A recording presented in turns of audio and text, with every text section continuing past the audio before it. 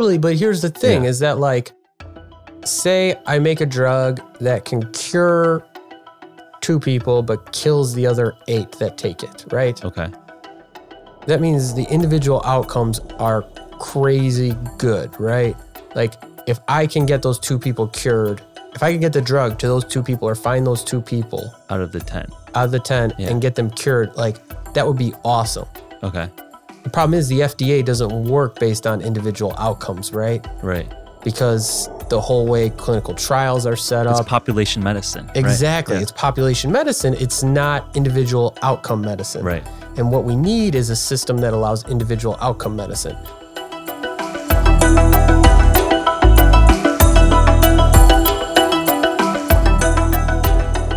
Hey friends, welcome to this week's episode of the HVMN podcast. It's been a while since we've had a biohacker on the show, so I invited my friend Dr. Josiah Zayner to join us today. Josiah holds a PhD in molecular biophysics and was previously employed with NASA to engineer bacteria to terraform Mars. He has a very impressive list of biohacking experiments.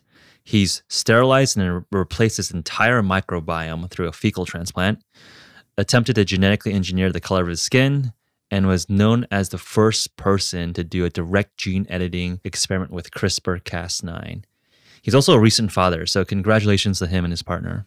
So in today's episode, we discuss the nuances of genetic engineering, increasing one's creativity and divergent thinking by reading atypical books, and explore how the biohacking space can mature and evolve alongside regulatory agencies like the FDA. This is a fun one, so I'm excited for you guys to tune in. As always, please send my producer Zill and I feedback at podcast@hvmn.com. iTunes reviews are always appreciated, and remember, you'll score a free Sprint Mini in the process. Okay, let's get started. Josiah, thanks for coming on the program. Oh yeah, no problem. It's been a while since we last hung out. So I know this is like a long time coming because we've been on a couple different panels and conferences together.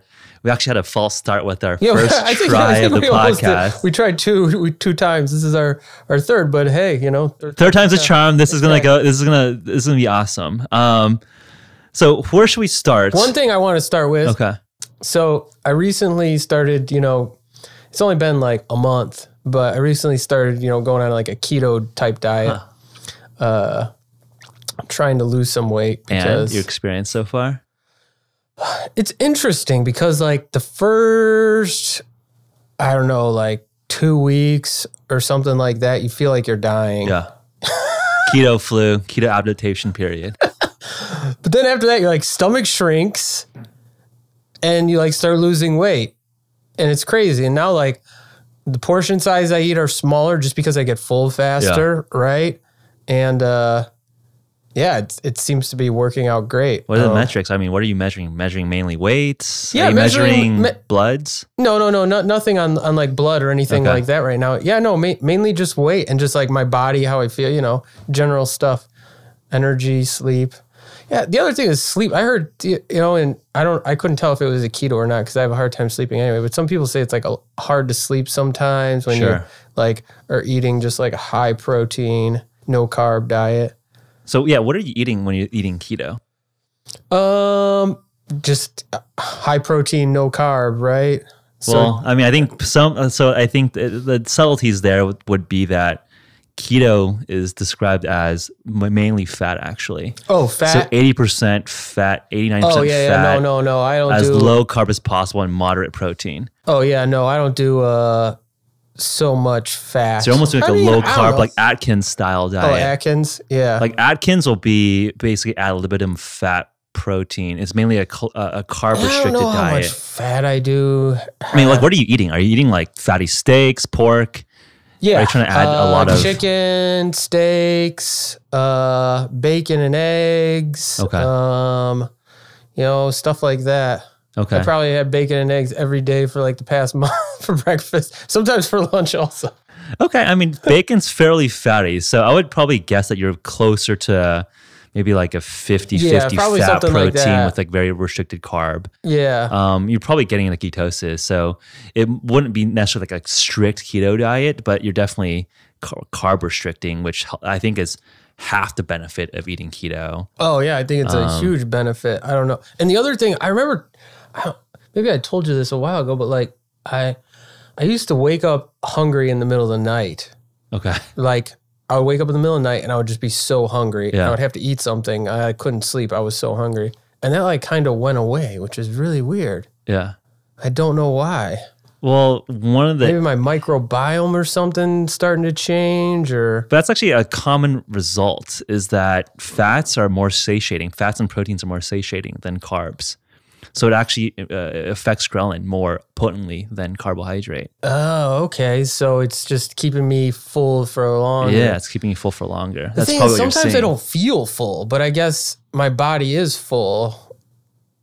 I mean, I think if you just realize from like, as you know, I do a lot of fasting. You just realize like your body's like never like truly hungry. Like you're just kind of mentally bored. Like what I realized when I was doing a 7-day fast was that your mind literally misses a dopamine hit of like yummy stuff in your belly. And like you almost you realize the difference between like hungry and then like you're bored. Yeah, I mean, and I think there probably is something to that. If you're like very carb heavy, then as you know, like you spike insulin, you have a blood sugar spike and you crash, and then you want to eat because you want to fill up that glucose. Yeah, again. and like I ate lots of pastas, lots of rice, so it was like you're probably just cycling pretty heavy glucose carbs. Crashing and spiking. Yeah, it was pretty heavy carbs, so I think it probably affected me a lot more. How much weight have you? I mean, you actually do look more lean. Oh, I don't know, only like 4 or 5 pounds or something. But you still, just feel better. Yeah, I mean, like, well, the thing is, like, my weight. It's like you immediately start to feel like, I don't know, the weight is rearranging or something. And my like weight pant size, it starts to get looser and looser, and it's, cool. Yeah. Yeah, gotta keep us updated on the experiment here. Yeah, I will. I think I'm gonna keep it going for a while because it's like, I don't really, and you can have like cheat days every once in a while. I have some pasta or something like that. But like, it's not like I really miss anything. Yeah. Like I said, the first 2 weeks are just like hard. Yeah. Because you're just like, oh man, I miss carbs so bad. Yeah. I want some carbs. But after that, your body just adapts to it. It's really cool. Yeah. I mean, if you can stick to it longer than, for a while, it'd be cool to hear. Cause I think just for me personally, it's pretty hard to maintain ad infinitum, right? I mean, it's hard to do when you're like eating out. Like it's totally. Well, yeah, no. Like, I have like Friday's cheat day, right? Where I can have carbs or something like that. But in general, try to keep every other day like really low. Cool.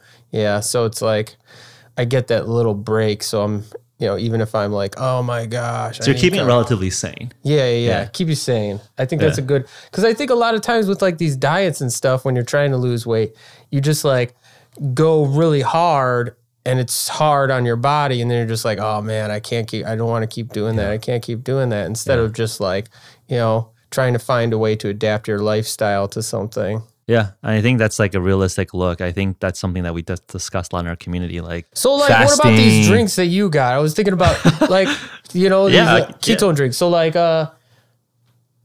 would that, I don't know anything about the weight loss and stuff like that, but does that help with dieting at all? So we showed in November of 2017, so last year, that this drink, the ketone ester, actually suppresses ghrelin. So makes you so it reduces appetite. So we showed it actually reduces subjective appetite. We didn't actually study if that actually translated to weight loss. Yeah, but that would be a natural extension of that study. Yeah, totally. And the root mechanism is that we believe that beta hydroxybutyrate, the main ketone body, essentially suppresses ghrelin. Yeah, so that kind of reverse explains why ketogenic diets are more satiating. Here's the thing. And you think about it, even if, you're a professional dieter like you or something. I would not say I'm a professional dieter. I know. But I'm teasing. Maybe I should describe you as a professional poop eater. And we can talk about that experience in a little bit. What I mean is we think a lot about food. Yeah. All the time. Right? Everybody, even somebody who's got a hold on their diet and food, like you probably do, right? Yeah. I imagine that if there's anybody who has control of their diet and the things they put in their body, it's somebody like you. Sure. But you still think about food all the time. Like, I don't even know how many minutes a day, but it's probably a good portion. Planning meals, eating meals. And it's like, how do we remove that from our consciousness or like public consciousness? And I think about that with my work in genetic engineering. Like, what happens if we could genetically modify somebody so that they never had to, try to lose weight or think about what they eat or anything like that? Like their metabolism, let's say, was perfect, right? With this genetic engineering, like, would that change society more in ways more than just like, people are more attractive and healthy, but like our mindset, because like we wouldn't have to think about food so much. That's an interesting scenario. I mean, 100%, I think if you just free up 20% of like productivity time, that's pretty massive in terms of productivity or GDP, right? Like you just focus more brain power and neurons towards intellectual work than like your animal instincts.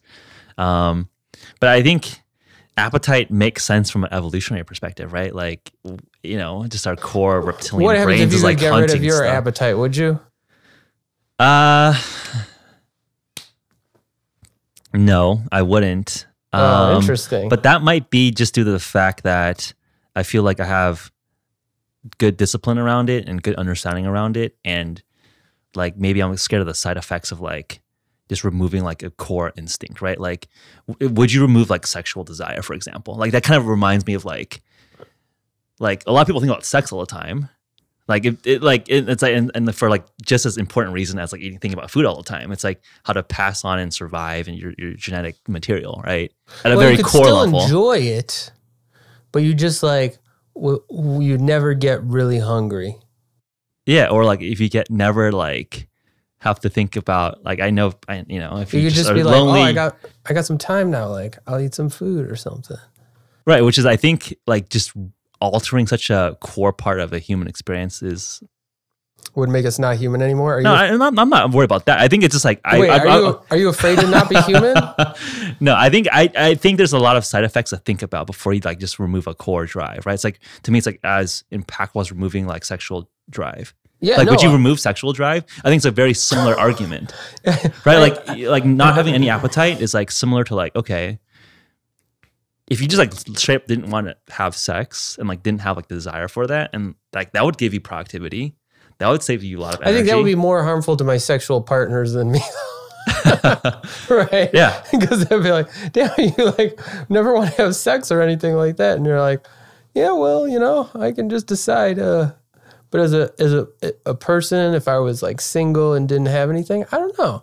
Sometimes, sexual cravings do get in like the way of just wanting to get stuff done, be a normal human being. Exactly. So like I would have to think about if I would want to remove my own sexual drive. Are you like in the same way like I would have to think what about happens if you could evolve appetite. Beyond what you are now? Would you be into that? So go into the stuff like I a do. Transhumanism, like if not transhumanism. That stuff's a little weird. I don't know. I'm just saying like genetically, right?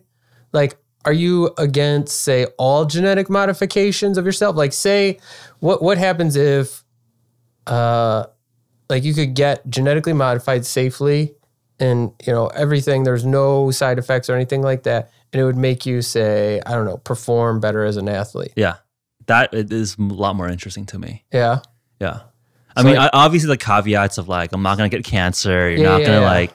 But you're not against. Me up. I just wondering, you're not against. No, there's no ethical, moral, religious qualms around manipulating, biological material. So to me, it's just like I think there's like interesting side effects to think about in terms of like appetite. To me, it's like again, like, do I want to remove my sexual drive? Yeah. So I got a question here, which is interesting. Maybe not. Maybe. And like, maybe you have our sexual partners would be like, are you asexual? Are you trying to tell us that you're asexual here? That'd be the biggest problem, right? Your girlfriend just being like, oh. But I got a question, and it may be too deep, but like, and I think about this a lot, people who do stuff like that you do. Like, why do you do what you do? Maybe people don't ask you that question enough, or maybe they do, but it's something I'm interested in.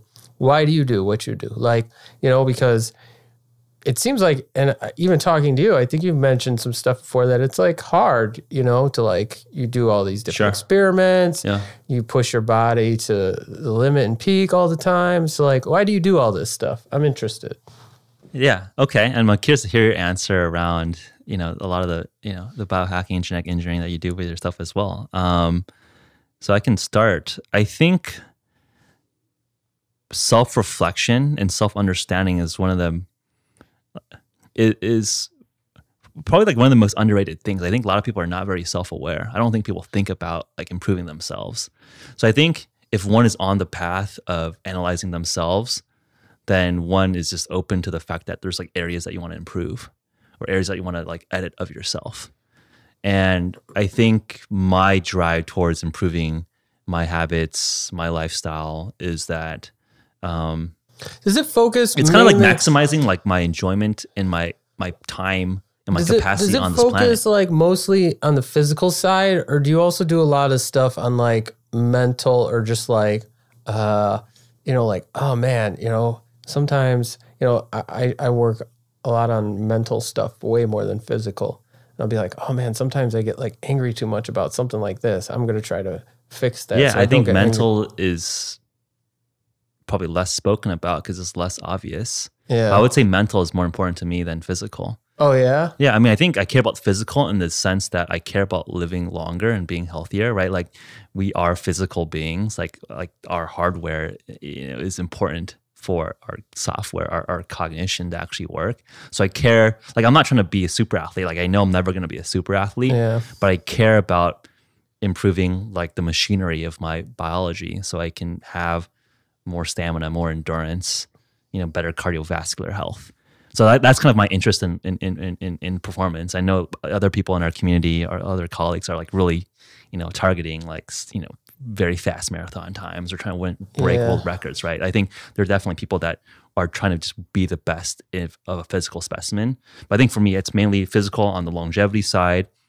But I think, what's important, I think, especially for both our work, is being sharp cognitively. Yeah, I guess a lot of your products do have are. I mean, that's where we started. We cared about cognition first, because that's the only thing that's like very interesting from us as humans, right? So I think one thing that I've thought about a lot in terms of just like cognitive health that is like somewhat applicable for everyone is that like the inputs into our brain are so important. In the sense that like I think most of us are seeing the same information sources. Like all of us are on like Twitter, Facebook. We get the same like, I don't know, CNN or Fox News alerts. And to me, that's making the same neuron pathways firing for everyone. And the way that I wanted to counter that was I wanted to read information sources or books that were very different from what everyone else is reading, so I could be more creative. Like that's like kind of like the core thesis, right? If everyone's seeing the same inputs into your brain, you're gonna get the same kind of patterns. I totally agree. So I want to read like off the path books, read other things, and just try to just populate my brain with other ideas. It's like the one thing that I've figured, well, maybe I haven't figured it out, but the one thing I've kind of figured out in, running my company and doing science and all these things is that when everybody thinks the same way and there isn't a good reason, think the opposite. Right. Or when everybody's doing something a certain way and there's not a good reason, see what happens when you do the opposite. Yeah. And it's led to so many interesting outcomes because like people tend to just do stuff because of dogma or because that's the way it's always been, or that's the easiest way to do this thing. And that usually doesn't lead to interesting things. And when you kind of break off from that, like you said, start to experience different things than people normally experience. That's why like online, I try to broaden my online community. So like I purposefully try to keep myself out of an echo chamber and will follow or seek out people who are just completely different from me, totally completely different, and see what, and these people are smart. That's the thing that people don't say. Like, somebody who believes, vaccines cause autism, they can cite you scientific papers, right, that are published that back up the things that they're saying. Right. Just like people who say vaccines don't cause autism can. And it's like really interesting, especially from the idea that people think the other side is stupid or whatever, because they're not. And these different ideas, if you can just understand them and comprehend them, I think not only does it lead to way more love and understanding among people, but it also leads to like completely interesting, creative ideas, because you can hold two contradictory ideas in your brain at the same time and see what comes out of that. And most people can't. Yeah, most people can't do think, that. I think that's hitting some sort of core truth. I think people can extract like logical steps. It's like their axioms might be different, right? Like, okay, find what assumptions that they're making that are different that leads them to that like very opposite conclusion. Yeah. So I'm curious to like spin the mic back like to you, like what makes you do your experimentation? Like I know that if like you think diet is like interesting or hardcore, I mean like some of your exploits around, completely replacing your microbiome or like, genetically and trying to, alter like a muscle proteins. That I would say is even more hardcore than anything that I'm doing, which is like, see, like I think that's just like something that like you just that stuff is like put in 90% mental and then like 10% experiment, whereas yours is probably like I don't know 50% experiment or 60% experiment and 40% like devising the experiment. Sure. So it's like it takes a lot more out of you to do your stuff physically because you have to do it. Whereas me, it's like all the work is beforehand and then the end is just like injecting yourself. Yeah. Obviously, some stuff is a bit harder and takes more out of you, but like it's, I think if you understand it on a certain level, it's like people who skydive, right? Like I would never skydive. Like I just don't even think it's a good idea at all. Not into it. I haven't tried it, but I'd be open to it. But I hear you. It's just like I see no positive outcome for myself, right? You get like terrified, and like you might have like a 0.001% chance of dying. Yeah. But like people who do it all the time and understand it and understand, the chance of dying and stuff like that, like to them, it's not such a big deal, right? Because their level of knowledge on the subject is in depth. And that's the way I try to approach things. And the reason I do these experiments, I think mainly stems from just innate curiosity. Yeah. And I don't know where necessarily it comes from, but I'm just like curious about everything. Curious about people. Curious about, like, sometimes I'll go on like Facebook, just some random person I don't even know. Not like a famous CEO or anybody like that. Just like a person who works at Walmart in like a town you never heard of in New Mexico, and just like read through the profile because it's so interesting. They're just like such an interesting person because there's something so different and unique about them. And like finding that unique thing is so hard in this world because there's so much, like we just talked about, so much sameness everywhere. Like we all have the same point of view. We all read the same stuff. We all, see the same movies. And I think that leads to a lot of just same thinking. And the curiosity drives me to explore new things and think differently and find new things. So how does that, so like you could explore infinite things, but obviously you've explored a lot of how you can genetically engineer, democratize these technologies, right? I've explored a lot with biology and genetic engineering. How did that curiosity focus? It's interesting because I started out in computers.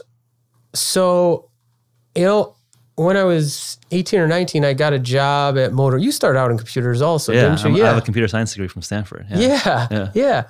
So, I worked at Motorola when I was like 18, doing some computer networking stuff. Like a high school intern? I mean, that's pretty young. No, I got a job. This was back at, I'm old. This is back right before the dot-com bubble burst, where they were just, they're just like, oh man, everybody gets jobs, everybody gets money, right? Dot-com bubble was crazy. Yeah, I was 18 and they just hired me on as like, a full-time network engineer. Holy shit. Yeah, it was crazy. But then the dot-com bubble burst and they like laid off 100,000 people. Of course, I had like the least seniority and was the youngest. So they're just like, you're gone. But it was that kind of like ability to control things or like build things, right? Yeah. With computers, like programming or building networks or something like that. Build things on this like fundamental level that always fascinated me. And that's how I got into like genetic engineering and biology is, you know, manipulating things on some sort of fundamental level. I wanted to be able to do that. And now I know how limited all this stuff is. Even though we still can with genetic engineering manipulate stuff, it's just so much more complex than I ever imagined. So much more complex, but it's fun. It's fun manipulating biology. But yeah, I think it's really a curiosity thing. I think if I couldn't do biology or biological engineering or genetic engineering or anything like that, I think I would find something else. One thing I'm really fascinated with right now is, I know this sounds stupid and silly and probably off topic, but like documentaries and like filmmaking and stuff like that. I don't know why I've just really gotten into it lately. I don't think it's that off base in the sense that perhaps you're sensing something that like I think we're sensing at HVMN is that a lot of our work is just storytelling and educating people. It is the truth, right? And it's like storytelling. And I think maybe that's like where that interest comes from, where like I think your work with democratizing, you know, getting like genetic engineering to people, like that side of biohacking is very much just educating people, right? Like I've seen, totally. I mean, we've been at a lot of conferences together. I've seen you just like talk about like the mission of the Odin, getting these tools out there, educating people that it's not, you know, something that you need a PhD in an academic center. Although you have a PhD and you have an academic background, but you can, you know, like just like how computer programming or computer hacking was democratized. Now you can just, you know, code something when you're 12. Oh man, I love to see a future where you can do biological engineering when you're 12 too. Yeah, I love this whole storytelling thing, and to get into that, like, oh man, it's just so fascinating. It's been so fascinating to me for just a while now, just how to tell good stories to people. Because if you look at like social media, and everybody uses social media, everybody's trying to tell a story, right? Like everybody, even if you're not trying to tell a story, like the posts you make are trying to tell a story about who you are or whatever you're trying to promote or whatever. And maybe you're like a funny person. So you like, you know, have these funny Facebook posts all the time, or a meme person. So you share memes, or maybe you're like a science person. So you share like lots of science articles or whatever. Right. But like it's telling this story about you. And we don't think too much about that like we're creating a story. And I've just thought so much about that, like how to tell the good story, how to be that person, that character, like in the story, and like make that story. And it's so fascinating. And I would say that, you know, you are in the sense of storytelling are playing that role, right? Like I think just to like zoom out for people that aren't aware of Josiah's background. I mean, I would say that, you know, you've been cited in, you know, New York Times, Atlantic as they love one of the most prominent biohackers. I don't know, they just love me in the media, and it's because like I think it's because I am kind of that like cliche, right? Like, oh man, he's got like crazy hair and he like looks crazy and all this stuff. It's funny because in the New York Times, I don't know if you heard, but like, you know, everybody else that they mentioned in the article, they use doctor, right? I remember seeing this, And they didn't use it for me. And this has been a constant problem. I just had somebody who I was in a documentary for, and they're like, what do you want your byline to be or something like that? Or here's the byline we're going to use for you. And it was just like Josiah Zayner, biohacker or something. And I was like, you know, it's like, I have a PhD. You can put that. It's cool to put that. Yeah. But people like to portray me as this rogue guy who's just doing stuff and all these things. And that's cool. Like whatever sells the paper or something like that. But some kind of times it is a little bit annoying because it's like, hey, look, like I'm not just this like rogue crazy guy. Like I'm also a human being. Yeah. I mean, I think that's like something I wanted to talk about. Like, why? I mean, do you feel like you're portrayed in the media as like somebody? I think Like it evolves a little. I think it has evolved. San Francisco, Silicon Valley, startup guy, Stanford, like doing biohacker shit. Doing like starving themselves when they're fasting, or doing like weird, like pseudo legitimate like things that you consume. And I think we had talked about this. I think in the beginning, I think we leaned into that image to build up momentum. Totally. And I think I think the media is using us a little bit to like play their character they want to tell, totally. right? It's like we're playing each other, right? And I think it's like, okay, like they get like a Stanford educated computer science dude like talking about applying engineering towards biology and like wanting to live forever and live longer and make themselves smarter. Great story. That's gonna like sell some papers, get some clicks. We're gonna like use that story. And I think probably for you, like I think, like the crazy dyed hair, like kind of. Crazy you guy. You don't seem like an academic, right? You don't come off as like a PhD bio nerd. Oh no! So many times it's so funny. I was invited to it was what was it? It was a computer science conference in Utah, and they invited me to give a talk and everything like that. And I remember showing up at the conference, and we arrive at the hotel, and there's this other person who's obviously there for the conference, right? They just have that look. And I'm just like, like, do you know where we register or something like that? And he's like, I think you have me mistaken for somebody else. Like, he's like, I'm probably not going to what you're going to or something like that. And I'm like, are you going to this computer conference thing? He's like, oh yeah, I am. And I'm like, yeah, me too. I'm going to give a talk or something. He was like, oh. I was like, I have a PhD and stuff, and like, they invited me, they paid for everything.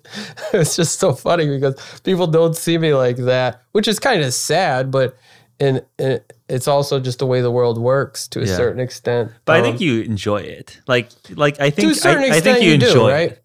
Yeah, to a certain extent I do. It's that whole like trying to, like we talked about at the beginning, be different or doing different things, right? Do you think you could do your mission better if you played more by the book? Probably.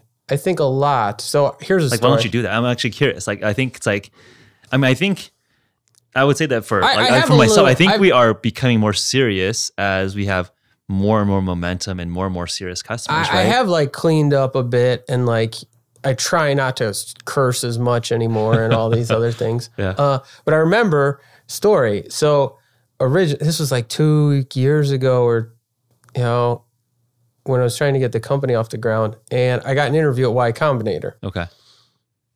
So that's like the most prestigious startup incubator. Yeah. Anywhere. And I show up just like absolutely looking like I'm homeless. Not only that, at the time I had like more piercings and my hair was probably blue or something. And I walk in and I just like, with some engineer, at the time we were working on engineering brewing yeast, to make a product for people where they could engineer brewing yeast, genetically engineer brewing yeast to do different things. And one of them was glow. Okay. So I just brought in these, plates of brewing yeast and just like tossed them out to everybody. I'm like, and sit down, and they were just like, what the fuck just happened? They're just like looking at me like, who is this person who just handing out like random petri dishes of like sketchy like stuff, right? And they're just like, what? And they didn't know even where to start with me. And I was just kind of, sitting there with like a big grin on my face, like, yeah, I got this, And like our company, that's when we were first starting to do well and stuff like that and make money, and, things were developing new products. But it was just like, I was so different, I think, than what they think a good founder is or anything like that, that like I didn't even have a chance. Right. And it's true, because like we connect with people who are like us. Sure. Right? Yeah. When there's people who aren't like us, and this is part of like, where racism stems from. When there's people who aren't like us, we're fearful of them sometimes. Yeah.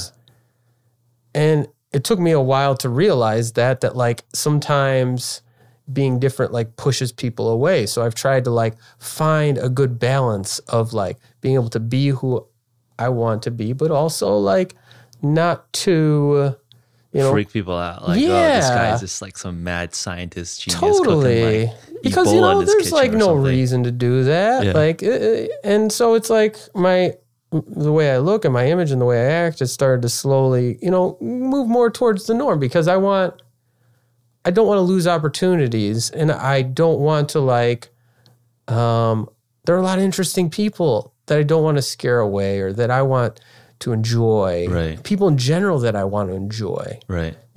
So it's I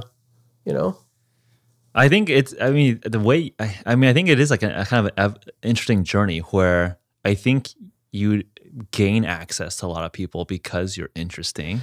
No, right. Totally, so it's like, how do you get the best of both worlds? Because I think that's something I've realized, right? Like where people know you for being this crazy genetic engineer guy who's been like injecting himself with stuff.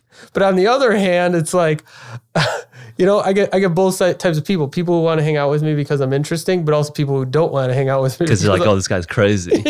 Yeah. So it's like finding that balance that's really good. And it's starting to work now, right?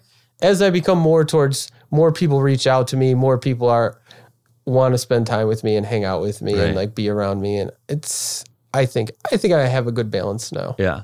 I mean, this is my impression given like where your product and your technology is going towards, but it sounded like a lot of the focus perhaps earlier was like, I guess more in your experimentation was like on yourself. Yeah, like totally. Replacing your own microbiome or like, trying to genetically engineer your own muscle. Yeah. And now you're moving towards, I don't know if it's announced, but like you're moving towards like, genetically engineering other things. Yeah, animals and stuff like that. Yeah, no. Is that part of the progression? Like you're instead of like telling people that, hey, like we should all just inject ourselves with. Well, here's the thing, Jeff. With CRISPR. You know what I came to the realization of? So when I was like working on genetically modifying myself or doing these experiments with the bacteria, my microbiome to like help with my gut health. And this is when you ate someone else's poop. I ate somebody's poop. They got to close that poop eating reference. Oh, yeah. You just don't want it to be this weird reference. Yeah. And I realized that, like, this doesn't scale, right? Yeah. Like, every single person can't, like, do genetic engineering, learn how to do it, and inject themselves with something where they know what it is and they're doing it properly. Right. Every person can't, find somebody who's a healthy donor of poop to help modify their gut microbiome so that they become healthy. And that was a huge realization to me, is that like... From a business perspective or like a storytelling perspective? No, just from a human perspective, right? Like if you are, let's say your product, these bottles or whatever, your products, you're packing them by hand, right? You're doing it all by yourself. And you're like, oh man, how are we going to get this to 1 million people? Right? I think this is going to help people. How do we get it to 1 million people? You're like, you can't. And when you're like, every single person who uses this needs to know how it works with genetic engineering, right? Yeah. They need to know how to purify it. They need to know how to make it well. They need to know how to inject it properly. They need to know all this stuff. You're like, that's not going to scale. Yeah. Like everybody doesn't have the time to learn all these things. So how do we make stuff that scales? How do we, because the FDA, right, it wants to shut down or like regulate this stuff pretty heavily. So how do we develop a system that scales, but can also be somewhat safe or something like that? Right. Safer than just somebody doing some random drugs, right. Random injections. And that's really what I've been trying to focus on and understand, because it's like, that's how I don't want to, change the world necessarily or anything like that, but I wouldn't mind reaching a large number of people. Yeah. And the only way to reach people is to make things accessible, make things easier, make things more safe, make things FDA compliant, all that stuff. Exactly. Yeah. Or if not FDA compliant, just like some way that they can't target you. Right. And so we were trying to figure that out. If we want human genetic engineering to be a thing, cosmetic or just non-health related human genetic engineering, how do we get this stuff into the hands of people? Yeah. How do we teach people about this stuff? So as a layman and help our audience here, what is the current status quo for genetic engineering? Can you like at a high level describe like the steps? Like you mentioned, like purification, inject, can we just go through like the genetic engineering biohacker guide 101? Well, like, so the what are hardest the thing, kind of the steps? like what are the things that you kind of need? It's like if you're trying, if you're trying to devise a whole new, supplement or whatever enhancement. I don't know what you call them because they're not all nootropics. What do you guys call them now? I mean, some are supplements, some are foods. Yeah, food supplements. When you're trying to design something new, that's when you get the scientists or people like, that's the hardest part is like, if you want to genetically engineer yourself and understand what you're trying to genetically engineer, the hardest part is figuring out, the DNA sequences to put in your body or put in your cells and things like that. After that, it's, I don't want to say easy, but relatively easy. Nowadays, you can order the DNA online or something like that. You can have somebody do the purification and everything, and then basically just inject it in yourself. But the hardest part is the design part. So it's like programming, right? Yeah. What you need is like an app store for DNA, right?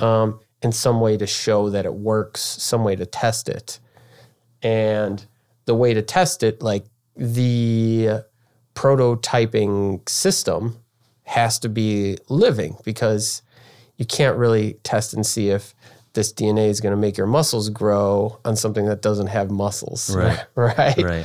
So like bacteria and yeast and all these single-celled organisms are out. Yeah.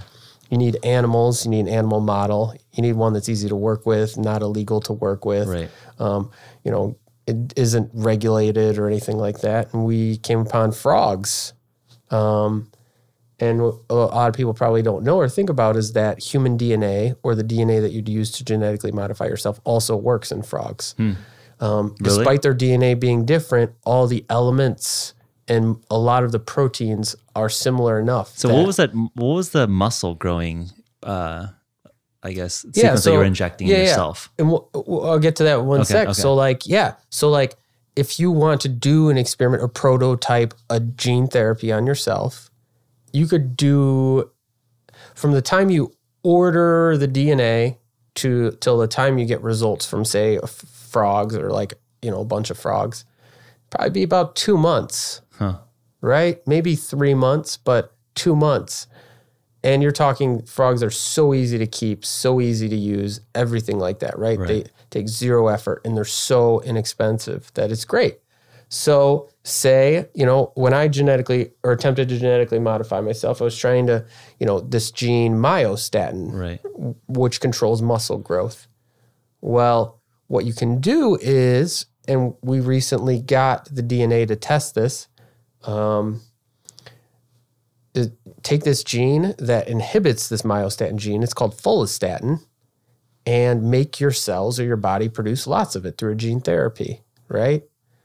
Well, you got two options. You could test this on yourself without, knowing if it works, which, it's there should be no reason that you have to test stuff on yourself unsafely, right?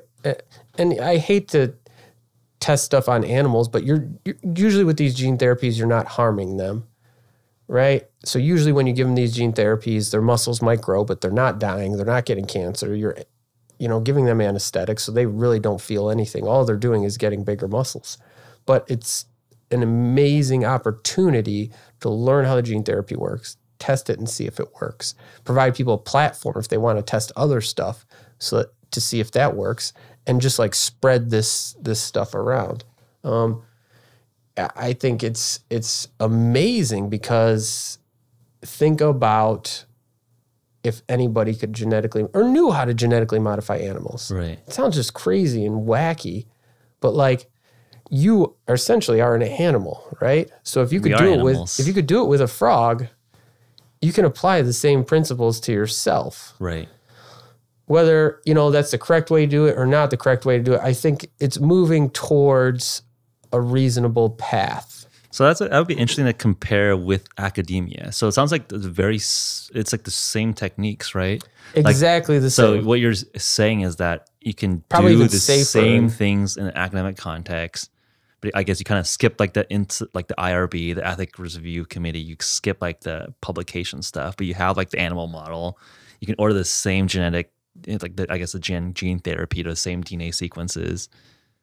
and just do it yourself, it's right? It's all the same. Yeah, it's all the same. Usually, I mean, you should see the research that goes on with animals by academics, and I'm not like harshing them or anything, but like they're pretty brutal. Yeah. And like they're got protocols and techniques are not developed to like, make sure the animal doesn't get hurt or like be kind to the animal or things like that. And you could like help develop these things, right? And also a lot of the work they do is with mice. And mice, I think, are like, they're all we have. I think the reason that scientists chose mice because they're like, what animal can we experiment on that nobody will be against, right? And they're like, dogs, that's out. Cats, no. Horses, no. They're like, people kind of hate rats. Let's do like rats and mice. Let's experiment on them. Nobody will be against it. Yeah. And they do. And they're not really, the greatest organism. They're like really hard to keep. You think frogs are actually a better model? Oh, I think, oh man, if you want to get into like the DNA and immune systems and stuff like that, and the fact that they're like, cold-blooded instead of warm-blooded, there are some differences, definitely. But like, if you're talking about scale, here's the thing. If you wanted to do an experiment on 100 mice, like it would be epic. Yeah. Right? Pretty epic experiment. I mean, I've visited labs, like one of my friends, Sumit, does a lot of rat experiments. And it's like you literally have like hundreds of rat cages and feeding them. And yeah, I mean, and rats can be big, right? Yeah. Like that big. And you got to house 100 of those. Pretty big rat, but yeah. Right? Yeah. And you think about frogs that are like, this big, right? Right. They don't require much upkeep at all. You feed them some crickets or something like that, and that's it. They survive just fine, right? At just normal whatever temperatures. You can house hundreds easily, right? Yeah. Probably I'm not saying you should, in a cage like this big. Yeah. Right? But I guess the argument is that like, okay, a rat model is going to be closer to humans because here's mammals. The thing that people don't know, right? Is like when you are trying to get FDA approval with mice and stuff like that, you can't use normal mice. Yeah, they're all like genetically they're genetically modified to be humanized, right? Because they're just mice are such a terrible representation of humans that they actually have to put a bunch of human genes and stuff into mice to make them more like humans, to make them, better human models. Sure. Yeah. And it's like, I get it, but if we're just looking at things purely on a genetic level, right? Purely like, can I make this muscle grow bigger? Right. The difference between mice and frogs is virtually negligible. And the difference, okay. There's like I see what you're saying. You're not going to get any better results from a mouse than you would from a frog. Right. Or for like the first product we're going to release is using this IGF-1 gene therapy. I'm sure you've heard IGF-1, insulin-like growth factor 1. It's a gene that just causes growth. Yes. In humans during puberty, it's expressed a lot, and it causes growth hormone, to be made in the body, and it causes you to, grow and go through puberty. But on the flip side, it also is like a cancer. It's also implicated in cancer. Yes, that's a really. We could get into a whole discussion. I've tried to figure out because there's a lot of things that are like associated with cancer, but do they actually cause cancer? That's a whole mess and stuff like that. Yeah, no, but. And this is the first experiment we did with these animals because we thought it'd be really simple, right? Like, they give cows growth hormones, right? So then they get more meat and stuff like that. Compared to the cows that don't have growth hormone, even though they eat the same amount, we thought, let's just do the same experiment. Let's like inject some of these frogs with this gene therapy, right? That increases IGF-1 production. Yeah, it makes a lot of IGF-1. And if it works, the frogs will get bigger. Yeah. Than the ones who didn't. And it totally worked. Like, really? We got some frogs that just grew like almost twofold. And they're just, compared to the other frogs, you're like, whoa, there's one frog we call Thick Boy because he just got so big. That's pretty awesome. So, okay. So we grew like huge ass frogs. We did a huge experiment on a bunch of frogs, like 20 something frogs just as a, just to see what would happen. And it worked phenomenally. Whoa. Yeah. Can you help describe some of the steps here? Like, this will be productized, but like, what are the steps? Like help me like visualize like what you did. It's not too complicated, right? Because you're generally getting everything, handed to you. Right. So you're getting the DNA mixed with, the solution to inject it with. So So you generally, order that, you can order it through the ODN. yeah. Just be like, So we okay, just I want got the whole kit. IGF-1. Basically, what you do is you take the frog, anesthetize it. Yeah. So you just put it in this solution. You could actually, funny, you can actually anesthetize frogs with like 5% alcohol, like, vodka or something. Yeah, no, they will get drunk and they'll pass out. Yeah. This is like old school, but normally we use this other molecule called benzocaine. Okay. Knocks them out, and you just take a syringe and you inject it in the muscle, or you inject it in the body, right? And this DNA sequence, what inhibits or blocks the inhibitor for IGF-1 or just? No, this is actually just IGF-1. It's actually human IGF-1. It's like a gene that makes IGF-1. Yeah, it's just a gene that just makes more IGF-1, human IGF-1. How is it I guess, what's the vector to bind it in to the? So it's just like DNA. So the DNA, when you inject it, there's some chemicals mixed in it, and the DNA just goes inside the cell. Yeah. The cells think it's its own DNA. And just starts replicating. And just starts using it, right? Okay. They make a bunch of this IGF-1, and then, the frogs make a bunch of growth hormone. And it's not like, you don't even use anything like CRISPR or anything. To no. This is just like IGF-1 DNA material. Exactly. And it gets absorbed into the cell membrane. Putting in a bunch of extra IGF-1 copies in the cells. Right? That works. Yeah, and it works. And it's basically just an injection. That's it. I mean, this is what gene therapies are. Most modern gene therapies are basically just an injection. I didn't know it was that simple, or that conceptually simple. You literally just jam in extra DNA sequences, and the body's protein synthesis machinery just starts pumping them out. Exactly. Yeah. It's an interesting form of hacking. Yeah. You trick the cell into thinking this DNA is its own by putting in certain DNA sequences in there, but it thinks it's its own. It's like, hey, I found this new piece of DNA. It looks like, it reads it, and it's like, it looks correct. I'm just going to use it. Doesn't ask any questions. It just uses it. Huh. Yeah. Interesting. So I guess help me. I mean, this is actually, I'm actually interested. How does that differ from the big hoopla around, CRISPR Cas9? So CRISPR, this embeds it into the sequence. So there's a lot of hype about genome editing and genome engineering, but normally as an adult, you probably aren't going to want to edit your genes, right? There are a few cases in which you'd want to, right? But you don't need permanent modifications, right? If you inject some DNA into yourself and it causes a spike in growth hormone over a period of time, right? That's probably what you want. And then it goes away. That's exactly what you want. Or if you're a doping athlete, call me. No, I'm joking. Right? You can inject the gene into your body, causes your muscles to grow or something, causes your body to grow, and then it just goes away. And you can't even detect it. Yep. It's just the thing is that normal people might already have this, right? Normal people, some athletes might have DNA sequences that causes, say, overexpression of follistatin or IGF-1 or VEGF or EPO or something like that naturally in their body. Right? So they're already at a competitive advantage. So it's interesting to think that you could just temporarily add in genes to your body and cells that help you compete. Right. So I guess the biggest difference is editing your existing DNA, which is a permanent change. But it's a big question around how do you make all your cells? Yeah, it's so hard to get it to work, and it's really it's not efficient because it's 1% efficient. So if I try to edit my cells, it's 1% or less efficient. I see. If you try to add DNA, it's you're talking 20, 30%, sometimes more efficient. So the DNA is getting into so many cells. That makes sense. Right? It works pretty robustly. In adults, obviously, it's a little bit more difficult than somebody who's growing, right? An adolescent. And I guess there's also recent news where there's more side effects, or basically CRISPR gene editing. Having it's basically missing targets. As far as we know, with just injecting DNA or something like that. That's the most efficient actually way. The safest, the old school way. The safest way. Yeah, the old school way, the safest, most efficient, way to do gene therapy. I guess why is that so much hype on CRISPR then?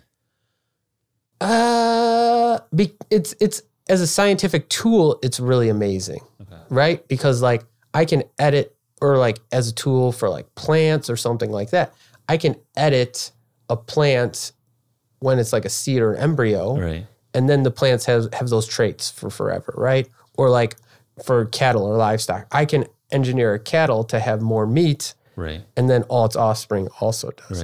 Right. Whereas on adults, right, generally we have our body plan mostly there, so we don't really want to edit. Well, but you can make the argument for like something like sickle cell anemia, no, or like these totally. genetic disease. That there's application there, right? Totally, right. Yes. No, I'm not saying that there's not any application. I'm saying for the majority of cases that people would want to genetically modify themselves, right? It wouldn't be the one of choice. Okay. Right? It would be more like if you wanted to genetically modify your embryo so that it didn't have a disease that you were susceptible to or something like that. Yeah, then you'd want to use CRISPR. Yeah. But as an adult, you'd want to use this other, gene therapy technique, which is just basically injecting DNA. It doesn't have a lot of hype just because it's nothing exciting. It's basically just literally injecting DNA. A lot of clinical trials use this. A lot of science experiments use this. So it's totally legit. Yeah. It's like something people have used and done. And, with our stuff, we show it can work. So the next there's step, existing therapeutics, existing drugs that are basically injecting DNA sequences. There's none that's approved. So there's only actually one gene therapy that is approved. Okay. It actually uses a virus to get the DNA in. It's for a congenital form of blindness, right?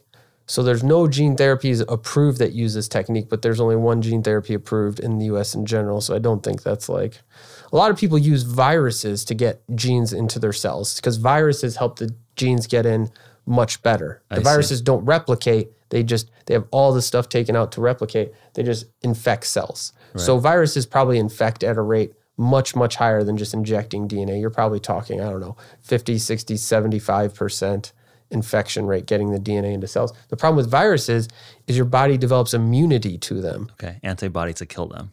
So if you get a viral gene therapy, the chances that you can get another one and it'll actually work are not high. They actually screen people going into clinical trials to see if they have the antibodies to these viruses because they know if those people have the antibodies, sometimes you have them naturally, right?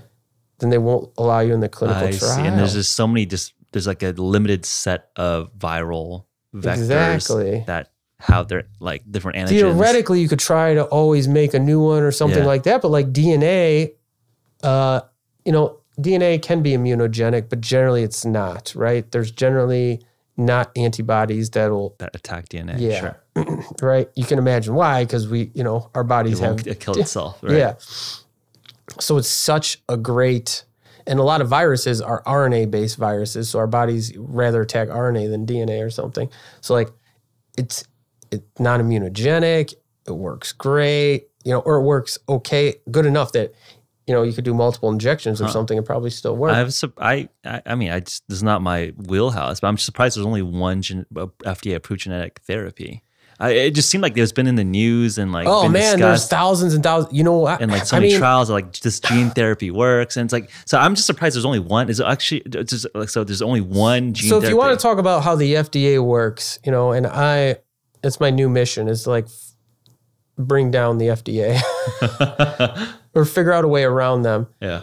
The FDA works like this. Their job is to make drugs that can help the most amount of people while hurting the least amount of people and make companies money, right?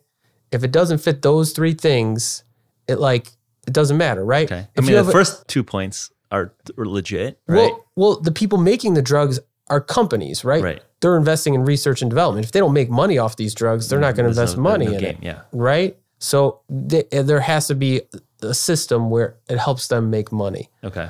The problem is that most common diseases or common things or things like that aren't very profitable. Okay. Because I don't get any special benefit from the FDA, right? So if you have a rare disease that you're targeting or a first-in-class drug, which means there's no other treatments for that disease, you get fast track, so it takes less time, less research. The Orphan Drug Act. Yep. You can get what they have is these. If you do get it approved eventually, you get a fast track voucher that you can sell in a secondary market or keep for yourself. And those are worth like $150 million just themselves. You can sell these vouchers too. Yes. You can sell these vouchers to other companies to fast track their drugs. And it, like you can literally, you get a fast track pass on your molecule. You're like, yeah, I want to sell this for a different molecule. And they'll transfer. So you just get a fast track. I think there's requirements on it. It's really weird. Yeah. So like, you have to understand that like companies who are trying to get drugs approved, they're trying to make money. Yeah. Right? Obviously, they're trying to help you, but their first goal is to make money. Which, makes sense. And so if you're targeting something that makes the most money, it's generally not something that's like sickle cell anemia, right? Because that's just going to be, there's such a large number of people have sickle cell anemia. Yeah. Your clinical trial size is going to have to be massive. Right. And to find effects sometimes with massive clinical trials can be hard because like there can be so many confounding factors that you're not looking at, so many things that you're not taking into account, and all this money you spend on this drug, right? And then at the end, if it gets approved or doesn't get approved or whatever, like, what are you going to do? These gene therapies that have been approved, they're trying to charge $1 million. Right. Is the eye conjunctivitis thing $1 million? Yeah, it's $1 million for the gene therapy because that's the only way that they could theoretically make money. But if you were to go buy this from a company, the virus and the gene, it'd probably cost you like $5,000. Yeah. And like, does insurance pay for that? Like, how many is this like gene therapy actually being sold? I'm just actually curious. Yeah, no. I think one person I think insurance companies and hospitals are trying to find ways to make this available to people because it's just like so ridiculously outside the norm. And you can imagine like if you had this blindness and somebody was like, well, it costs you $1 million to get it fixed, you'd be like, oh no, like how do I do this? Yeah. How do I get $1 million? Yeah. And so the system is incentivized for people who are trying to make money. It's not incentivized for people trying to help people. Yeah. And that's that's unfortunate. And that's why gene therapies have such a hard time because everybody's targeting really rare like diseases and a lot of times it's hard to find patients. Right. It's So what you're saying is that the clinic, like the trial process of going through phase 1, phase 2, phase 3 is really, really high, super expensive. And like by the fact that these genetic therapies tend to target like rare diseases, that the market opportunity just doesn't exist. Like the economics don't work out. Totally. And if there's one thing people in Silicon Valley should be thinking about disrupting, it should be the FDA because it's just like the most inefficient process known to human beings. Yeah. And you're talking about getting drugs to medicines to people. It's an interesting conversation.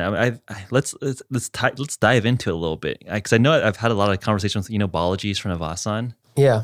Like he was, this public, like he was like somewhat rumored to be like Trump's FDA commissioner. And he's like, he's looking at it.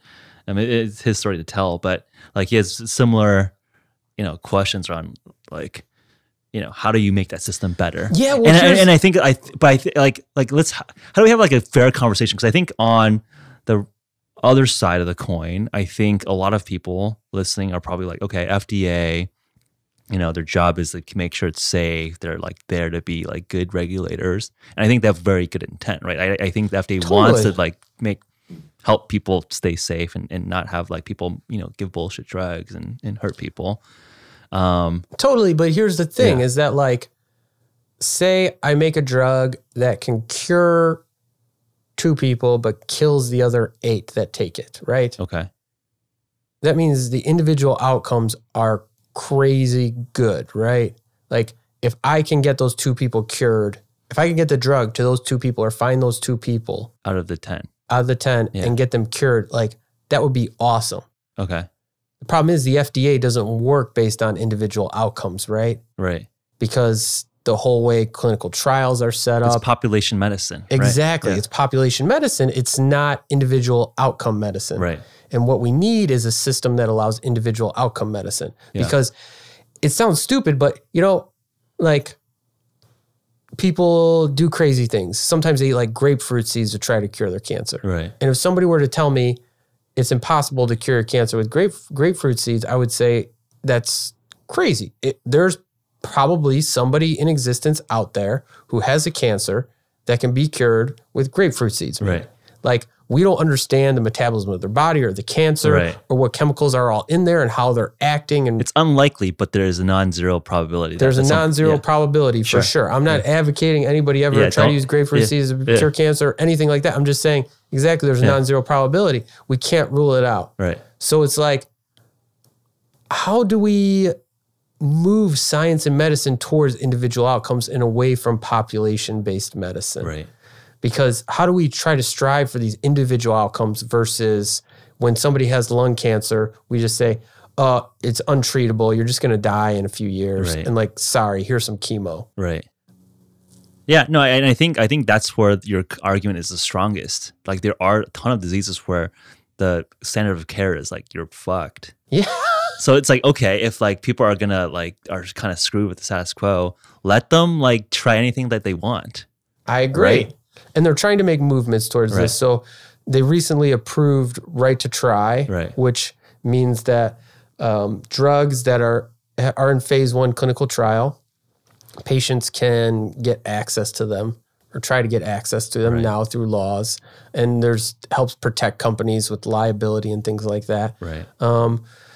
Which is interesting because you could think of a model where you just try to get a bunch of drugs into phase 1 to sell them to people to help them get treatments, to kind of work around the FDA. That'd be a good company idea, right? I mean, kind of, right? But I think the intent is good. Right? Here's an interesting thing, and here comes to my point.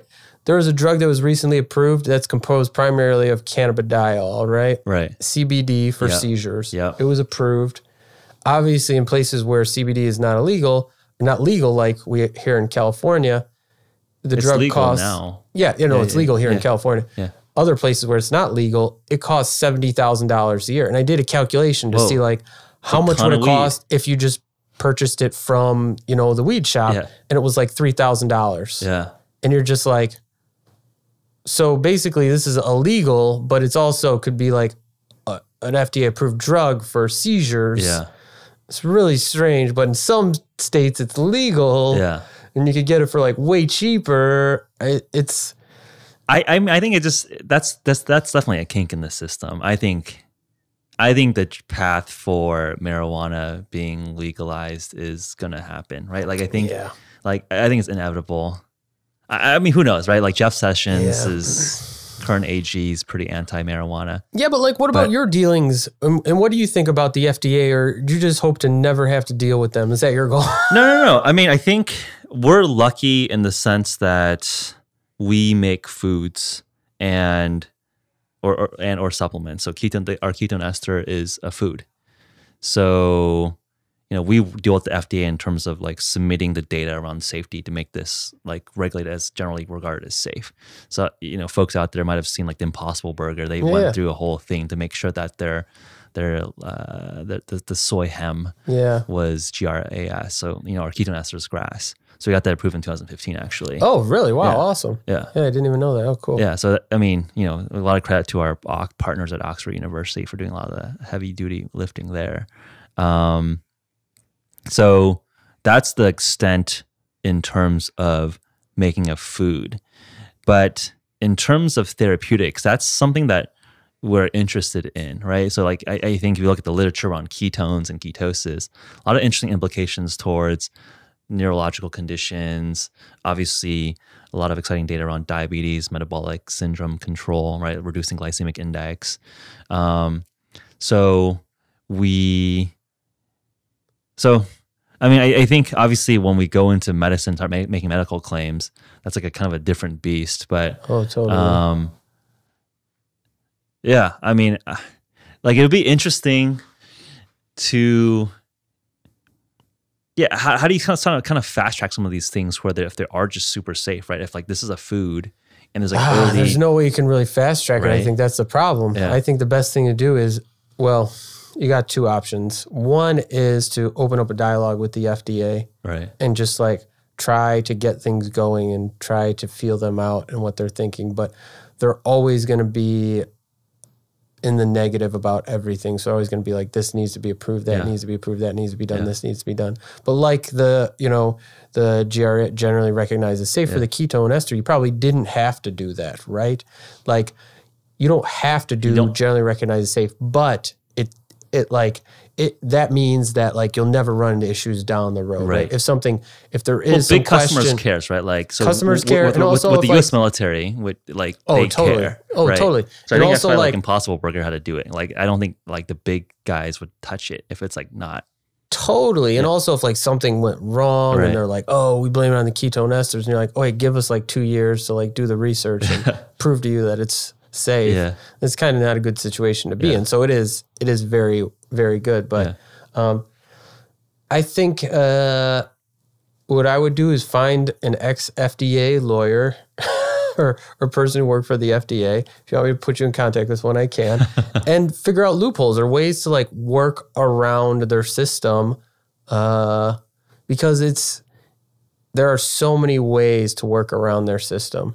Yeah, that open up a lot of opportunities. Some of them are risky, but it opens up opportunities rather than or at the same time as, going through the whole process of getting something approved. Yeah, I mean, I think just our stance on it is that there's preliminary, a lot of animal work, some early human work on some of these medical conditions that people are just experimenting with, right? And it's like, if this is a food, and if you want to use this food to like run a faster marathon, and that's like the claims that we make in terms of athletic performance, great. But if you want to use this on your grandma, like, we're not trying to check how you drink. Yeah, the one thing about the FDA, they are slow when it comes to approving something. But if you want to just talk with them or just set up a conversation, I have never had problems getting them to respond to emails or anything. That's what I would say. Like, just open up dialogue with them. It's probably the best thing you can do because usually they're happy to talk to professionals, right? That's probably what they're all doing is just talking to people instead of approving all these drugs. I mean, there are interesting arguments around like how the drug pace has slowed a lot given the FDA hurdles where like penicillin went from like lab to bench or to like hospital side in like 2 years or something. Yeah. Scott Gottlieb, the current FDA commissioner or whatever, has been trying to speed up. Yeah. And I think they have been getting a record numbers of approval, but it's like ridiculously tiny. Right. Yeah. It's like, yay, we approved like 200 drugs last year or something. And they're like, wow, it doesn't seem like a lot. Right. Like for all the different diseases that exist. So what is the dream state with, what your work is? I mean, it sounds like there are, to me, my interpretation is that you're almost arming people with the education and knowledge. And now you have like the frogs as a platform to test some of these genetic therapies. And then you're not saying, hey, go make your own gene therapy, but like you've basically. No, I mean, that's what we're trying to push it towards. Given the tools. Here's the thing. Is what I've learned is that like. So can you be like, hey, here's your own DIY genetic therapy test. Like you figure it out. Probably, and like if this is gonna work for your rare disease. And this is probably like that's the master plan. I think when I was 18, I read The Art of War by Sun Tzu or whatever, but like it's probably something like that. Like, don't attack your enemy head on, right? Like, if the FDA is like cosmetic human genetic engineering is probably never going to be a thing. Yeah. You don't try to force it down their throats. Right. Instead, what you do is you build up a base, you build up ways in which you can, go around or like have a community or like a population of people who support this technology or who like want this technology so that if you ever do have to approach them, then you're like, look, 90% of the population in the US is pro this technology. Yeah. Like you have to help us make this happen now. And that's kind of what we're going. We're going for the long, slow road of like educating people, giving people access to technology, the technology. Yeah. And then like helping them maybe learn how to use it on themselves. Maybe not. I don't know how, that's going to work with the FDA and everything. But like, and then maybe when people are using this, when it's out there in the wild, when you have this huge base, then it makes your approach so much more easier, right? When you have people, I mean, that sounds very sensible, right? Like I think your rhetoric was a little bit like aggressive, like before, but I think that sounds like a very like a sensible statement, right? It's like, okay, let's educate people, let's like work within the system. Well, I mean, maybe work within the system. It's figuring out, I think, if you're not going to work within the system, I used to be like a lot more, if I'm not going to work in the system, I would just let's burn it all down. Yeah. And now I'm more like, we could develop things that are safe, effective, and work outside the system, perhaps, right? Instead of being all anarchic and like burning everything down, right? We could develop ways that maybe work around the system, but also still provide people at scale something that's safe and effective. Right. And I think that's going to be what takes down the FDA or something like that, right? When they're like... I mean, I would say like, let's not take it down necessarily, but evolve them, enlighten them. Yeah, but government institutions like that, like they don't like evolve. They just die, right? What I'm talking about is like, I'm actually curious. Like, would that be like part of like the goal? Like, would you want to like eliminate the FDA? Like I would say that, hey, like there's definitely some role for right now the FDA does its job. Yeah, but if another system came along, it's help edit or evolve the mandate, right? Evolve the FDA's mandate. Yeah. But you're disillusioned. I think it's just, I think like you're talking about, it'd be like rewriting the Constitution, right? Okay. It'd be like, let's rewrite because the FDA and all their regulations and all these things. I don't know if you ever read, I've delved into a little bit like the Food, Drug, and Cosmetics Act and like all the different regulations. It's a big document. And it's just like all these different things. And you're just like, it's going to be a beast to knock down. But the one thing that would knock it down is if somebody said, hey, look, I have this drug, I have this treatment, it's safe, effective, and all these people want it and need it. It works. I'm just giving it to them. Right. Nobody dies. Everything is safe and it works. And then everybody's point of view would kind of be like, you'd force the institutional change at that point, right? Like you're like Uber, you're Airbnb. You're just like, exactly. All right, this is reality now. The consumers want it. Like we're just changing laws. But you can't do that too early. You can't just be like, and some people have gone, there've been other biohackers and there are now who are trying to just like force it. They're just like, here's everything. It's not safe. It's not effective, but we're just giving it away. Yeah. We're trying to sell it to people or whatever. And you're just like, no, that's messing it up for everyone. That's not going to work, right? You can't just like give people stuff that's not safe and effective. Right. Like who's going to want to use? Right. Like everybody's going to be like, these guys suck. No, you need to find something that's just, you have to develop it. It's just slow and patient. Yeah. Yeah. I mean, I guess like people really try to sell like genetic therapies that don't even work. Like they're like, hey, this like maybe might work. Like what's it? How does it even?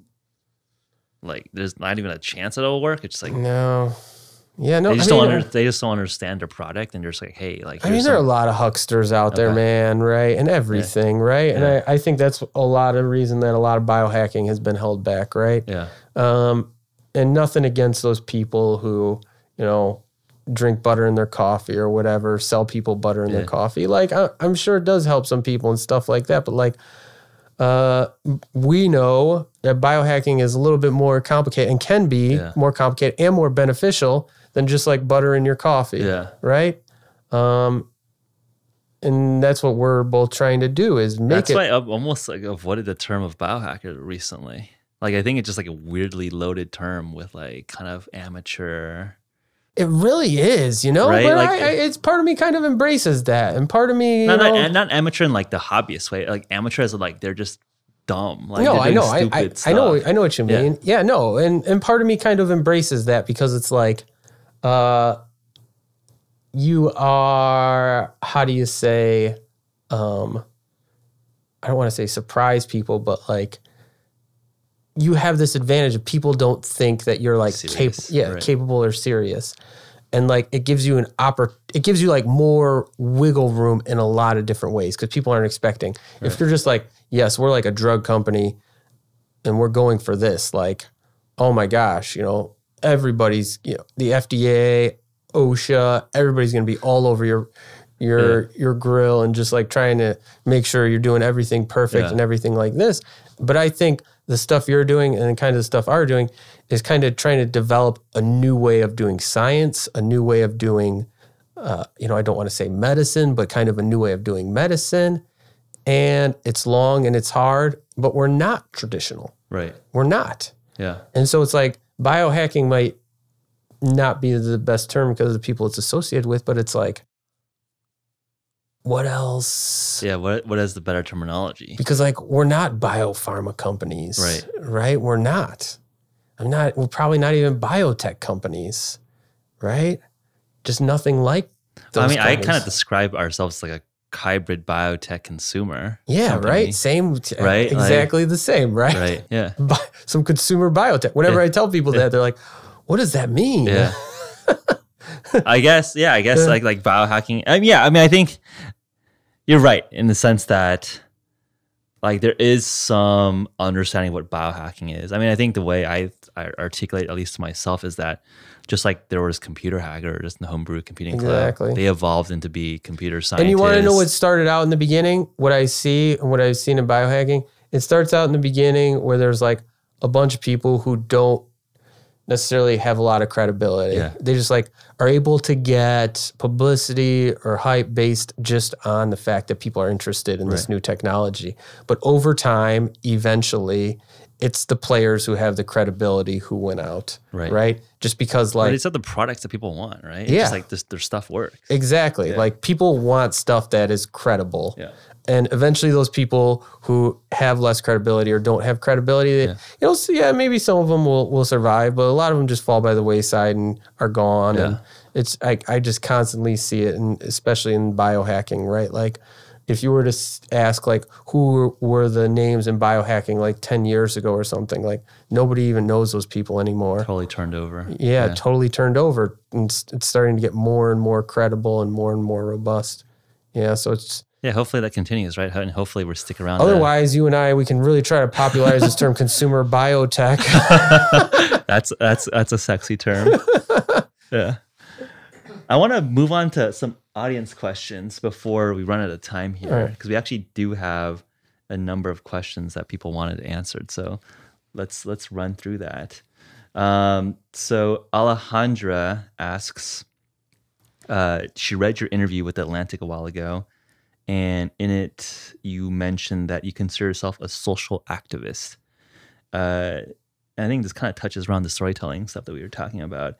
Did you get into biohacking because you believe that this is a way to improve a part of society? It's actually a great question. Yeah, Thanks, totally. That is exactly the reason, right? Is because, talking about all this, it leads right back into all this stuff with the FDA and everything like that. What I saw was that, like, there was this amazing technologies, biotechnology, molecular biology, genetic engineering, and all this stuff that like nobody had access to. And I was just like, what if our century or our time is going to be the age of biology, which it seems like things are moving towards that, away from the age of silicon and to the age of biology, or merging silicon with biology. Our taglines like humans are our next platform. Yeah, exactly. Yeah. Then like people should have access to this technology. Yeah. People should be able to use this technology or learn how to use this technology. And that's kind of one of the huge things that inspired me. And at heart, like I am just like, it's social act. Like my company, we volunteer at, local biotech organizations or whatever. We donate our time, we donate material, we donate all this stuff because like we are not just trying to sell stuff, though obviously we're trying to make money. Every company is. Yeah. We're also trying to build a community, develop a community, build something that's sustainable. And that requires more than just us or more than just a few individuals. That requires everybody. So it's pure like I think being a CEO is in general just social activism, right? Doesn't matter what you're doing. Like you're trying to do the most to help with the least harm that you can do. And No, I mean, that just resonates with, me personally. I think what we do with HVMN as well, right? It's just like, I think that the highest order of any company is kind of changing culture, right? If you can change culture, social activism, whatever you want to call it, at some point, business is like dealing with people, like products are for people. If you can change people, like that's like the highest order that you can influence the world around you. So I think that's a great question and great answer. Yeah. So yeah, let's talk about it real quick. Yeah, no, I mean, that's a good, like what Alejandra asked. So I've done a couple experiments that I've kind of like publicized or like, had, reporters and documentary crews. And that's generally not normal for like a science experiment or something.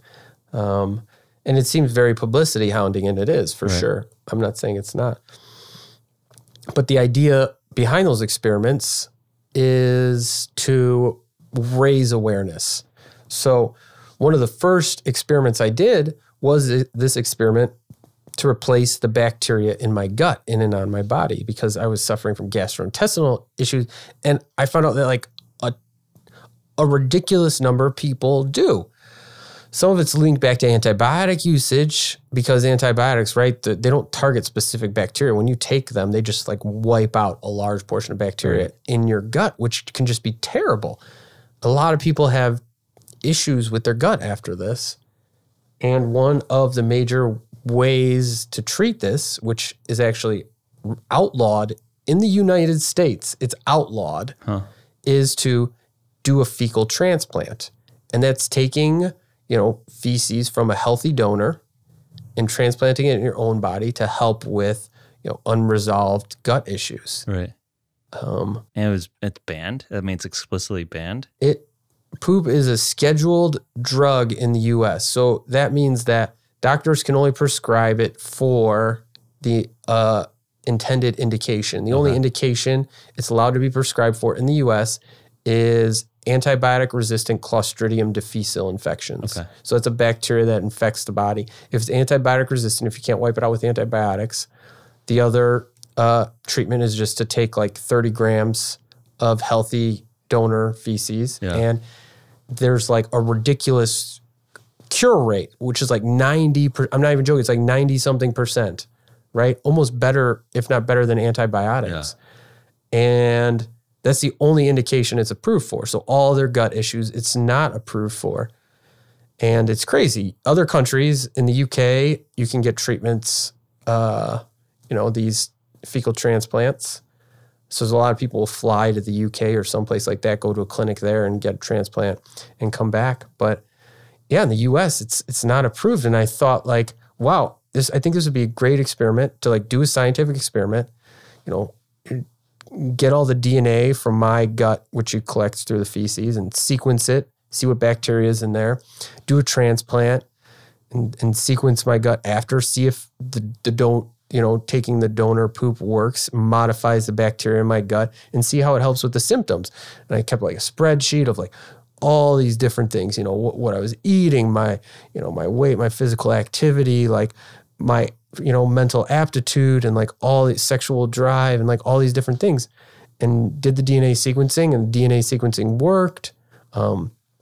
My gut health returned, and it's been pretty great. Though keto, I'd say, it's been a little weird. I don't know if it definitely shifts your microbiome. Oh yeah, it does. Yeah, it's yeah. known to So there was a little there's been a little adaptation period where been like, oh, that little upsets my stomach or something. But stands to reason, right? If they're used, totally, it's different fuels. But yeah, no, and it really helped. I wouldn't say cure, because I think cure is a strong word, but it like reduced all the symptoms. I've not had blood in my feces since I did that experiment.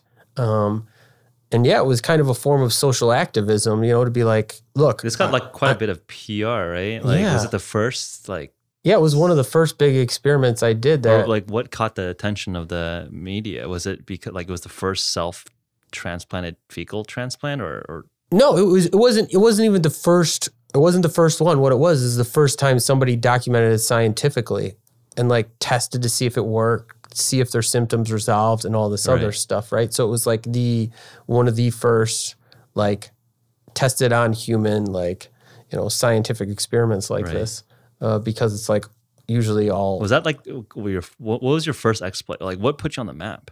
That was one of the first. Was that the first thing that like it wasn't the first time it was in the press, but that was like that was probably the big thing, because then there was a documentary that was made about. There was a documentary. There was a crew who was filming there for The Verge, who was writing the article, but they got in a huge beef, so they just like, you know, left and decided to just make their own documentary, and they did, and it was phenomenal. It was at like South by Southwest and all these other places, and like, oh, they're taping for Verge, and then they're like, it's on the New York Times now, and it's on the Atlantic now. Like a bunch of people picked up the video. That's cool. Yeah, no, and that was kind of like the first big experiment, you know, of social activism, was to just like, hey, here's a problem. And the same thing with my CRISPR experiment. Here's the problem. A lot of people are suffering from illnesses and diseases. Yeah. And you're saying CRISPR can cure it. Why isn't anybody using CRISPR on themselves? Yeah. And I'm just like, I'm going to see how easy it is and do this experiment on myself. And that's kind of like my form of social activism, like trying to push medicine forward, trying to cause change in like the medical scientific community. Yeah, no, very cool. So James Reyes asks, what do you think will be the biggest advancement in genetic engineering in the next 10 years? The biggest advancement in genetic engineering? Well, I don't think it's going to necessarily be like an advancement, like we're going to learn how to do something new and crazy. I think it's just going to be like cosmetic human genetic engineering. I think that's going to, in the next 10 years, be something that happens on some sort of scale larger than 1 or 5. Interesting. Right? So like what would that be? Like muscle? I think like it's going to start off. I think it's going to start off with athletic performance, right? Because like it's so easy to measure, it's so easy to use. Yeah. And I think in the next 10 years, probably in the next 5 years, you're going to see hundreds, if not thousands, of people like trying this stuff. Just because, like we talked about, it's so like the process is easy. It's just understanding, you know, what DNA you need, how to get that DNA, what you need to inject and how to inject it and how much and stuff like that. Right. And there's no like, you know. There's no handbook yet. Yeah. And that's what we're trying to develop. So I think once something like that is developed and out there, yeah, you'll see humans genetically modified. And the problem is like, if it starts getting used in sports, it's really hard to detect. And you're going to have a lot of gene doping stuff going on. And it's going to be interesting for sure. It's going to really change sports, I imagine. Yeah. I mean, I think that's something that I think will inevitably have to be discussed. I mean, I think it's like a whole, we can have another discussion on it, but I mean, sport is about finding advantages, like, you know, against, like that's a definition, right? Like if you're just taller than me, like Kevin Durant's going to just like, he's unfair because he's taller than me, but like also is much more skilled than me, but it's just like, what are the advantages that are okay and not okay? Totally. I think it's going to be an interesting. And like these gene therapies, right? They go away after a certain period of time. Yeah. Like it'd be just like taking steroid or anything else, except like there's no tests really for it. You could try to find tests. Maybe you could try to target, this person has elevated, you know, like follistatin or IGF-1 well, people levels. Would say there's like the genetic passport, right? Like I guess like, but that's not going to matter, so right? Hard. It's just like so hard to do. And like, what happens if somebody has normally elevated levels of that stuff, right? Like, is that just okay? What happens if you have like 10 times elevated EPO levels than like I do? Yeah, I think that's why it is messed up. Like in cycling, for example, working a lot of cyclists, like there's like a max limit of like EPO or like hematocrit, like amount of iron in your blood. It's like 0.5 or something. So like literally every single cyclist is at 0.5. Yeah. And if like I'm naturally 0.5 and you're naturally 0.4 and you just you like dope up to 0.5, like it's not fair, right? Like you're catching, or like people with, a lot of people are asthmatic in cycling. Not because they maybe actually have asthma, but like it's illegal. Like the lung steroids are legal if you have asthma. And then it's like, to me, it's like, okay, like, and like some like high percentage of cyclists have like asthma, like 20%. It's like, really, like you guys are elite cyclists. You all have asthma. Okay. That's funny. So it's like, okay, so some drug use is okay, and if right? you told somebody like, look, I just inject this thing into you, and like, especially right now, because they don't even have ways to test it right now. Yeah. They're not even testing for it. Yeah. And if it's like, if I can get it in your muscle and not too much in your bloodstream anyway, like they won't be able to detect it without taking like a biopsy or something. Biopsying people. Right? Yeah. Like VEGF, this is vascular endothelial growth factor, which increases the blood vessel growth in the muscles, right? Angiogenesis. Yeah. So you can imagine increasing angiogenesis in your muscles to get more oxygen to them and perform better. That's probably gonna help. How do you detect that? Yeah. Like, what are you like? You have too many veins in your legs? You're excluded or something? Yeah, you can't test that. You like take a snapshot of your leg every month and like, oh, this month you have way more blood vessels now. Like it's a flag, right? I mean, it's ridiculous. Like you can't test it properly. Yeah, and I think I agree with you. I think there's going to be some reckoning in sport where it's just like, look, like we just can't enforce this stuff. Yeah. That's my hypothesis. Yeah, they'll ignore it for as long as possible. And you know what's interesting? You know what they do in so like sports where people are missing limbs and stuff like that. They actually have a point scale. It's really interesting. So like wheelchair basketball and stuff like that. So what they do in wheelchair basketball, they have different point scales. So like if you can only use one hand or you only have one hand, you get a certain number of points scored. Right. You're like 3 points. And if you could use both hands, you're like 5 points. Right. And if you have no hands, you're like 1 point. You can only have a certain number of points on the court or field at one time. Yeah. So like a team can only have in their lineup out on the court like 8 points. Yeah. Right? That's kind of a weird way to judge people, but sure. Yeah. No, it is, but it works, right? Yeah. Because like how do you have a team where everybody, you know, can't use their legs, but they all have like perfect use of their hands. Right. It's weird. They're going to way out compete another team that doesn't. Right. So you can imagine in professional athletics, if everybody, you know, has their genome sequenced or something like that, and they find these mutations or they find these, you know, gene doping. They let you have a certain amount of like points of genes or something. Yeah. That's interesting. Yeah, but like, I mean, it's interesting, right? But then, like, you have someone like Usain Bolt. It's like that guy's gene is probably just like off the chart, like maximized for sprinting, right? Just like, exactly. Are we gonna, right? It's like it's not fair. Or like LeBron James, he's like an animal. It's like not fair at all. Like, does everyone get to like just gene dope like all the way to LeBron James level genes? Like, I don't know, maybe. Yeah, I mean, it's just like an unopened. I guess, the commissioners and the league and the sports, we'll see how they'll have to figure that out. I guess people like us will supply them tools to like maybe like let them do it. You guys figure out maximize your performance. Yeah. Well, I mean, before wrapping up here, you hinted at the different products you're launching, but what are the main things? Where do people find you? Where they can follow your work. The company is The Odin. Our website is the-odin.com. If you look at my name, Josiah Zayner, you can find it on social media, Twitter, Facebook, LinkedIn, whatever. I'm there. Find me, send me a message. I usually try to respond to people. Yeah. All of our kits right now are centered around genetic engineering and molecular biology, things like that. So if you're interested in learning about this technology, go check out our website. Even if you're not, hey, hit me up if you just want to have a conversation about some of this stuff. Yeah. Awesome. Hey, thanks for coming in. I think we should do this more often. I think this will be a fun conversation. A lot of content right there. That's pretty good. And I'm sure like our audience is going to have more questions for you. So gotta do this again soon. Oh yeah, no man, I'm down. You know, just hit me up. Cool. Hey, appreciate it.